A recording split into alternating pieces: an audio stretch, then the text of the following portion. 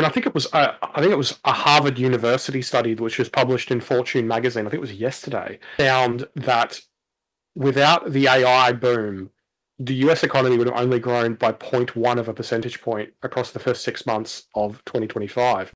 And I think that there's something very notable about how this is different to .com. But what is very much driving the economy in this instance, and what makes this arguably even more dangerous from an economic perspective, is the fact that what is driving the US economy is real. It's not just the wealth effect from the rising stock market, it's capex. It's building new data centers, it's building new power stations, it's building new infrastructure in those areas where they're building data centers and power stations. It's the water infrastructure to cool the data centers and all these various different things that has to happen.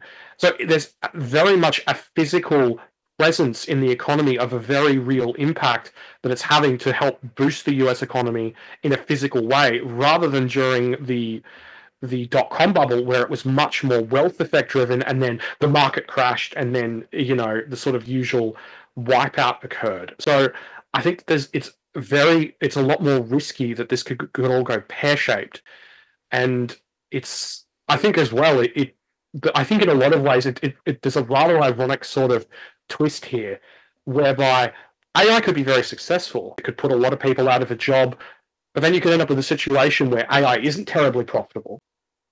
They spent all this money on it. They have to slam on the brakes on the construction of these data centers, and various infrastructure and various capex. And then they turn around and then you've got a situation where all of a sudden this thing that's played a huge role in supporting the US economy just takes a massive dive.